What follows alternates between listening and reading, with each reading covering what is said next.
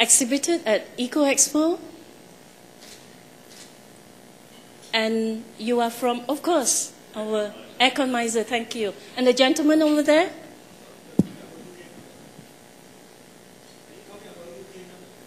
No, any countries who have exhibited in Eco Expo? Okay. May I ask your experience? Do you come as an exhibitor or a visitor? An exhibitor. And we do lighting control. May I put you on the spot and also if you may share the experience, is that okay, Mr. Yao? We come from USA, we do lighting control system, energy saving lighting control system. And what was your experience in terms of exhibiting in Eco Expo?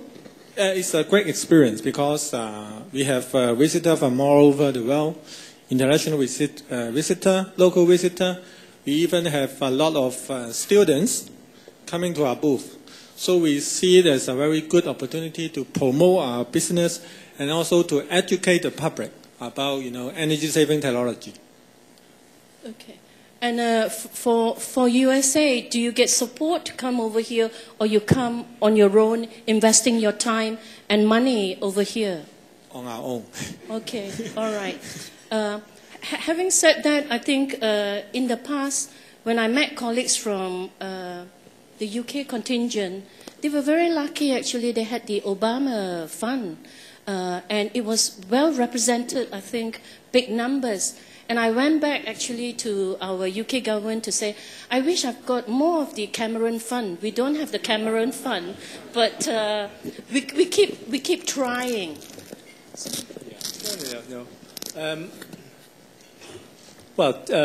Philomena's speech actually remind me of some little secret that I did over the years. Actually, every year in the opening ceremony, you saw me.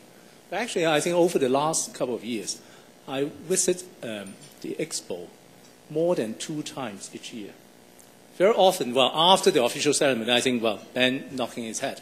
I often sneak back, either sometimes because we have some other seminars being held at the same time on thematic subjects, like EV, like energy efficiency, sometimes some bilateral arrangements. So I had the opportunity of going back, and therefore usually I didn't waste time, but went straight into seeing people. Usually, I ask 2 questions. If it's overseas company, I ask the question: is it worth coming?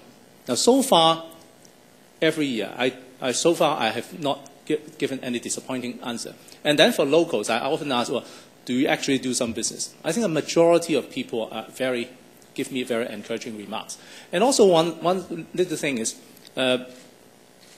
in my job, I often go to a lot of these conference exhibitions. I must say that, not all conferences or expos will have so many people all the time throughout the period. And I think our Eco Expo Asia is an exception.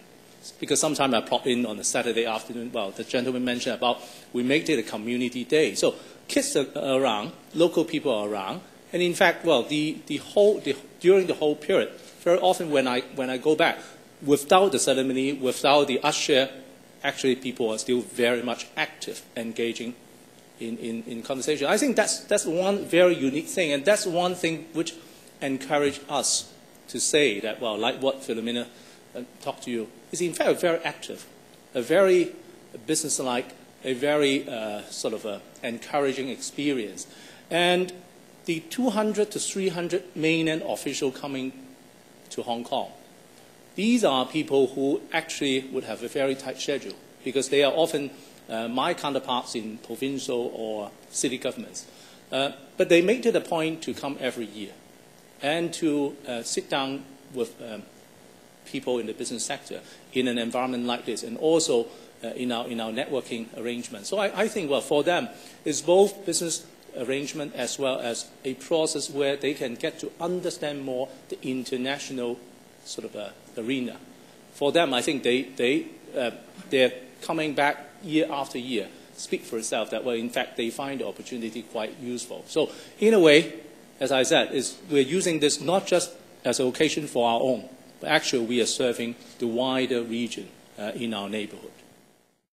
More of an observation, actually. I think the uniqueness of this exhibition is it enables you to reach out into the region. There is the Hong Kong market, of course, but from our perspective as a company, it enabled us to make contact with countries we really did want to get into: Malaysia, Singapore, Indonesia, and the Philippines, which otherwise would have entailed a lot of expense travelling around, uncertainty when you get there. Who do you speak to? Which doors do you knock on? People were knocking on our doors, on our stand. That's the difference. You don't have to go out door knocking. People come and knock on your door, and I think that really underlines the point that Philomena is making. Thank you.